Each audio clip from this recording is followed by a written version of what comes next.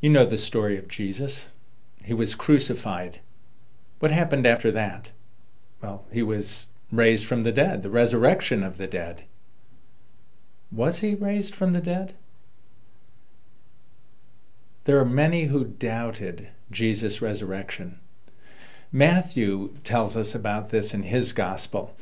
Remember, Jesus was crucified on a Friday, and his body was taken down after he died. And then Matthew picks up the story in his gospel. The next day, on the Sabbath, Saturday, the leading priests and Pharisees went to see Pilate. They told him, "Sir, we remember what that deceiver, Jesus, once said while he was still alive. 'After 3 days I will rise from the dead.' So we request that you seal the tomb until the 3rd day. This will prevent his disciples from coming and stealing his body and then telling everyone he was raised from the dead.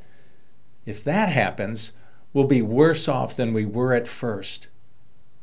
Pilate replied, "Take guards and secure it the best you can." So they sealed the tomb and posted guards to protect it. Early on Sunday morning, as the new day was dawning, Mary Magdalene and the other Mary went out to visit the tomb. Suddenly, there was a great earthquake, for an angel of the Lord came down from heaven, rolled aside the stone, and sat on it. His face shone like lightning, and his clothing was as white as snow. The guards shook with fear when they saw him, and they fell into a dead faint. Sometime later, after this happened, some of the guards went into the city and told the leading priests what had happened. A meeting with the elders was called, and they decided to give the soldiers a large bribe. They told the soldiers, "You must say, 'Jesus' disciples came during the night while we were sleeping, and they stole his body.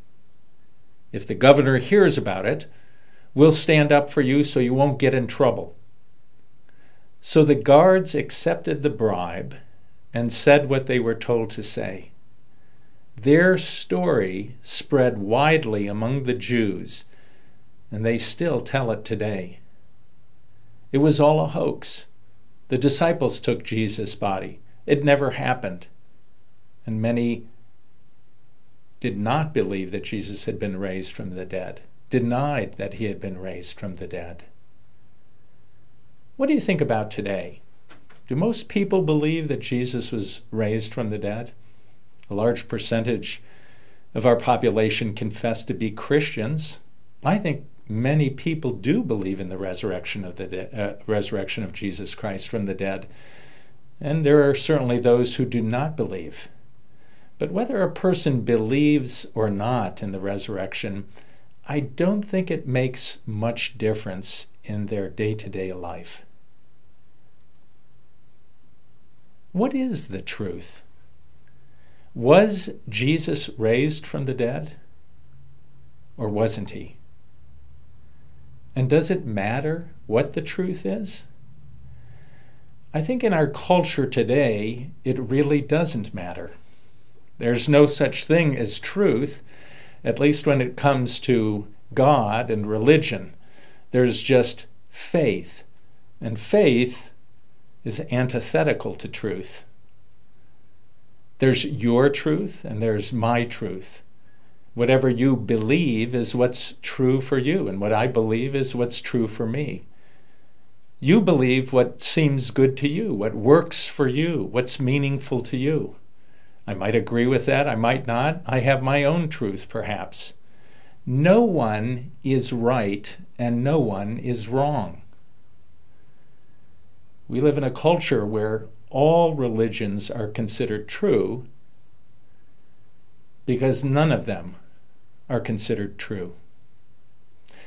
Now, I want you to keep that in mind as we go on and we look at John's Gospel. We're coming to the end of that Gospel.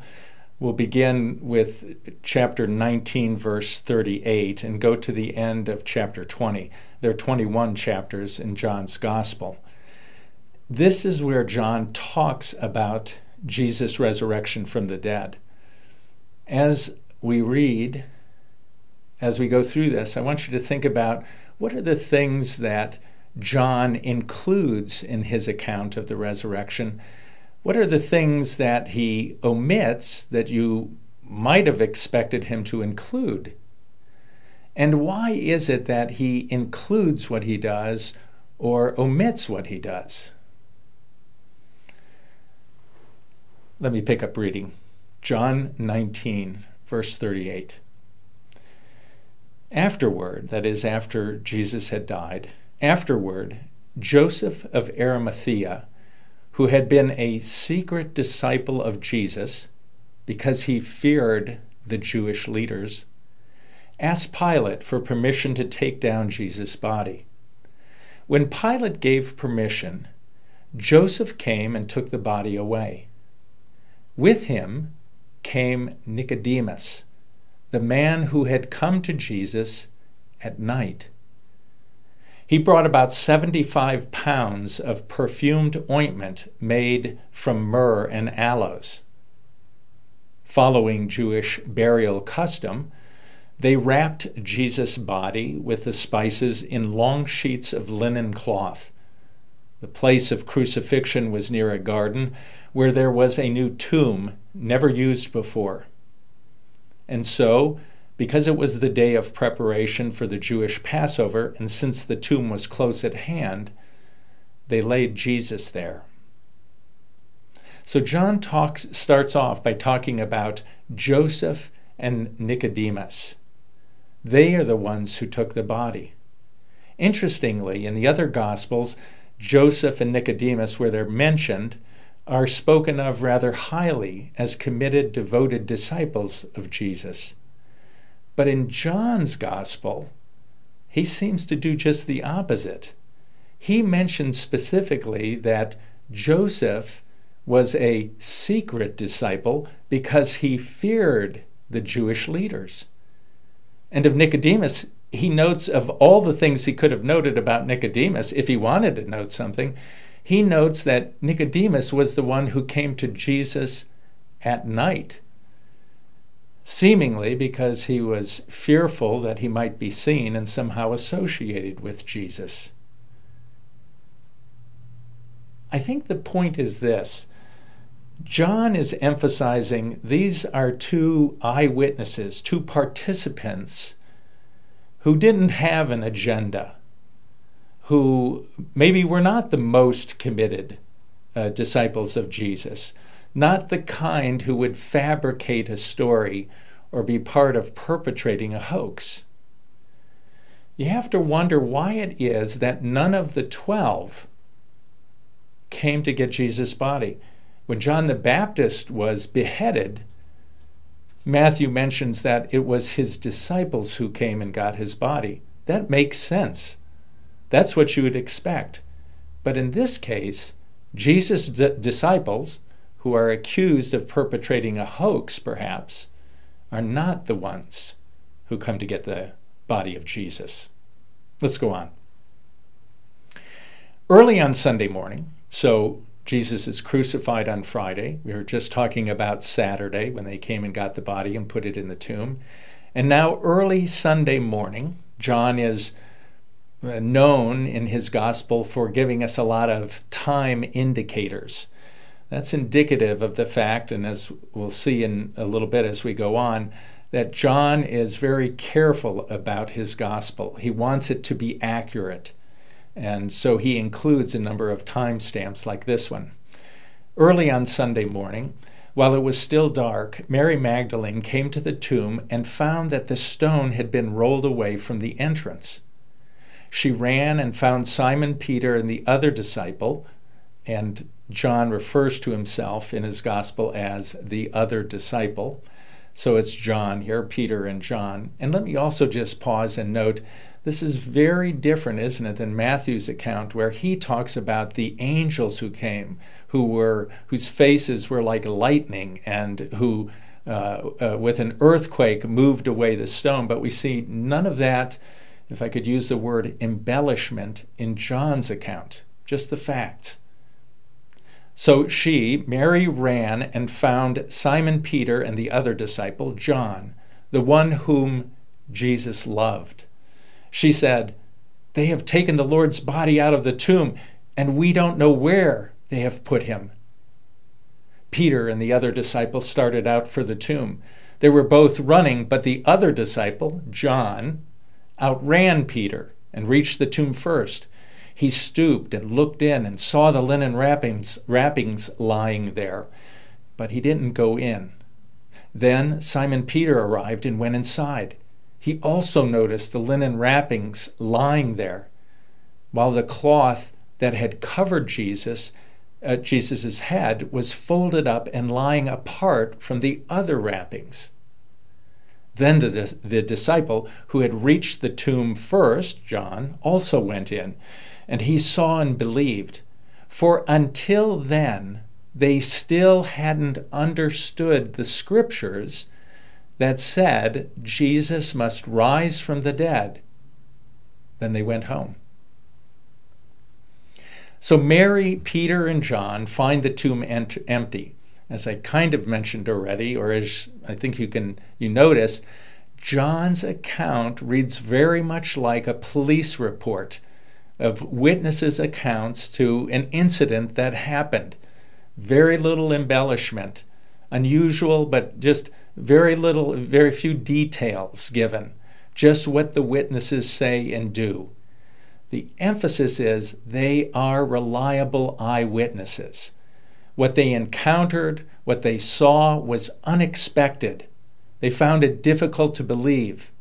So it wasn't just wish fulfillment that we had here, or their imaginations running wild. They simply reported what they had seen. It's unlikely that this is a scam perpetrated by the disciples. Let's go on in John's account. Back to Mary. Apparently, Mary, after the disciples left, goes back to the tomb. Mary was standing outside the tomb crying, and as she wept, she stopped and looked in. She saw two white-robed angels, one sitting at the head and the other at the foot of the place where the body of Jesus had been lying. "Dear woman, why are you crying?" the angels asked her. "Because they have taken away my Lord," she replied, "and I don't know where they have put him." She turned to leave and saw someone standing there. It was Jesus, but she didn't recognize him. "Dear woman, why are you crying?" Jesus asked her. "Who are you looking for?" She thought he was a gardener. "Sir," she said, "if you have taken him away, tell me where you have put him, and I will go and get him." "Mary," Jesus said. She turned to him and cried out, "Rabboni," which is Hebrew for teacher. "Don't cling to me," Jesus said, "for I haven't yet ascended to the Father. But go find my brothers and tell them, I am ascending to my Father and your Father, to my God and your God." Mary Magdalene found the disciples and told them, "I have seen the Lord." Then she gave him his message. Jesus now appears to Mary. It's both miraculous and very physical. The angels are there. The angels speak to Mary. She's apparently so overcome, so distraught, that she speaks to the angels as if they're just regular people. Jesus appears. Again, apparently she's so distraught. She's so convinced that Jesus is dead that even though she talks to him, even though he's physically Jesus, the Jesus she knows, she doesn't recognize him. But he appears in a physical body. And again, it's something so totally unexpected, totally out of her realm of possibility, that she doesn't recognize him. Finally, he speaks to her in such a way that she identifies himself. or she realizes that it is Jesus, and she believes. And then she reports what she has seen, even though she doesn't really know how to process it, doesn't really know how to respond to all that has happened. Let's go on. That Sunday evening, the disciples were meeting behind locked doors because they were afraid of the Jewish leaders. Suddenly, Jesus was standing there among them. "Peace be with you," he said. As he spoke, he showed them the wounds in his hands and his side. They were filled with joy when they saw the Lord. Again he said to them, "Peace be with you. As the Father has sent me, so I am sending you." Then he breathed on them and said, "Receive the Holy Spirit. If you forgive anyone's sins, they are forgiven. If you do not forgive them, they are not forgiven." Now Jesus appears to his disciples. They're behind locked doors. They're afraid. Does that sound like a group of disciples who are perpetrating a hoax? Jesus proves that he is physically risen from the dead. He still has the wounds that are proof, and he appears in a real body, though miraculous. He just appears among them. He sends them out and he empowers them to do what he sends them to do. Jesus is not just a ghost. Let's read on. One of the 12 disciples, Thomas, nicknamed the Twin, was not with the others when Jesus came. They told him, "We have seen the Lord." But he replied, "I won't believe it unless I see the nail wounds in his hands, put my fingers into them, and place my hand into the wound in his side." 8 days later, the disciples were together again, and this time Thomas was with them. The doors were locked, but suddenly, as before, Jesus was standing among them. "Peace be with you," he said. Then he said to Thomas, "Put your finger here and look at my hands. Put your hand into the wound in my side. Don't be faithless any longer. Believe." "My Lord and my God," Thomas exclaimed. Then Jesus told him, "You believe because you have seen me. Blessed are those who believe without seeing me." Doubting Thomas, he refused to believe unless he physically touched Jesus. He refused to believe in the resurrection. And Jesus very graciously, and John records that for us here, appears to them and encourages Thomas to do what is needed for him to believe. Jesus wasn't a ghost. He wasn't an aberration, a figment of their imagination. He physically existed. His wounds were visible. They could touch him. He was with them. He proved to them that he had been raised from the dead. That, I think, is the emphasis if we objectively look at John's recording of what he tells us about the resurrection. He seems to be going out of his way to emphasize that these are eyewitnesses. This is the account. We have experienced Jesus. We did not expect it. We did not remember what the scriptures taught. He has been raised from the dead. The resurrection is true.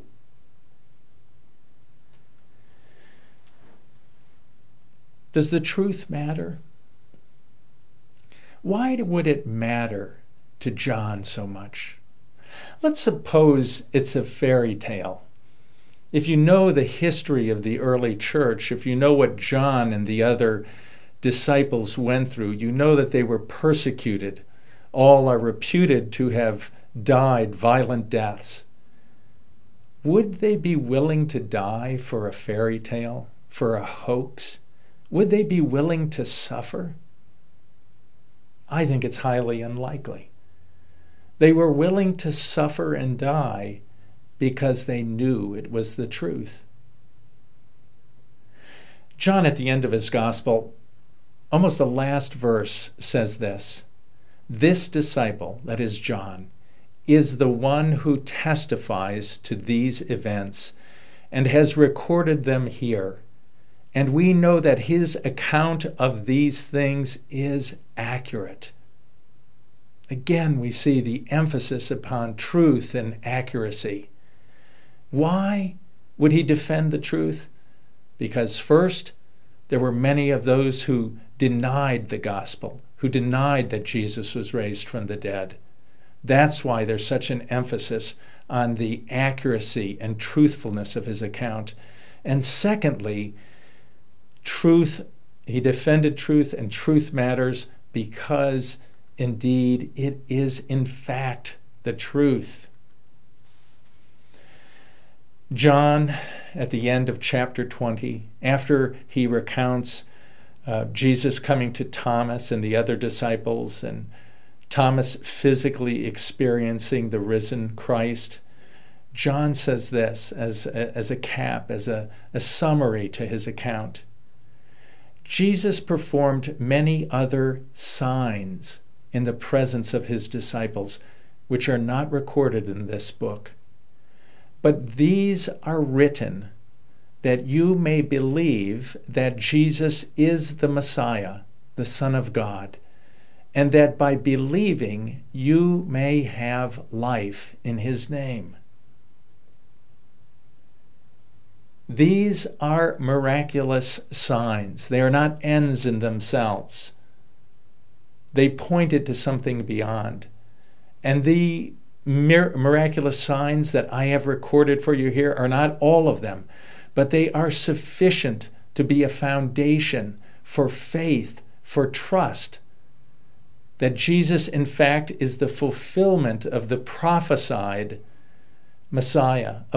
He has fulfilled the prophecies in Scripture, and therefore he is the Messiah, the Son of God. And that by believing this, by applying this, by trusting in Jesus, you may have life in his name. We have 4 books that John wrote, or we have his gospel, and we have 3 letters, 1st, 2nd, and 3rd John. Here's how he opens his first letter, 1 John chapter 1. "We proclaim to you the one who existed from the beginning, whom we have heard and seen. We saw him with our own eyes and touched him with our own hands. He is the word of life. This one who is life itself was revealed to us, and we have seen him. And now we testify and proclaim that to you that he is the one who is eternal life. He was with the Father, and then he was revealed to us. We proclaim to you what we ourselves have actually seen and heard, so that you may have fellowship with us. And our fellowship is with the Father and with his Son, Jesus Christ. We are writing these things so that you may fully share our joy." That's the first 4 verses of 1 John. Do you see how it correlates with his gospel? This emphasis on what we have seen and heard and touched. And what we have seen and heard and touched is the Son of God, is life itself. These things that we have written about are miraculous signs. They point to who Jesus really is. They are sufficient proof for what John refers to here as faith, or for you to believe that Jesus fulfilled the Scriptures, that he is the Messiah. John is not a historian. He's not trying to just get the facts straight, make sure the story is right. He's not just a friend of Jesus wanting to uphold his honor. He's not an adherent to a religion propagating a way of life. He is someone who has been gripped by the truth and who has been gripped by a life, a presence, not information, not facts. He experienced Jesus, and he is proclaiming the truth, not just setting out facts to agree or disagree with, but proclaiming the Word of God, proclaiming the identity of Jesus in such a way that it can be believed. And believed is not intellectual assent or just agreement. It's not adapting a way of life, the Christian way of life or Christian morals. It's not becoming religious, going to church on Sundays for about an hour. It is life. He is life. And this faith, this belief that John is talking about and proclaiming and advocating here is something that we can enter into, we can engage, we can experience as he did Jesus. Let me go back to just the beginning of his first letter. We proclaim to you the one who existed from the beginning. He is the Word of life. This one is life itself. He is the one who is eternal life. He was with the Father. We proclaim to you so that you may have fellowship with us, and our fellowship is with the Father and with his Son, Jesus Christ, so that you may fully share our joy. Do you see the miraculous signs? Do you believe? Have you entered into a belief in Jesus that results in the kind of relationship that John describes here? Fellowship with the Father and the Son. Literally, life itself. Joy.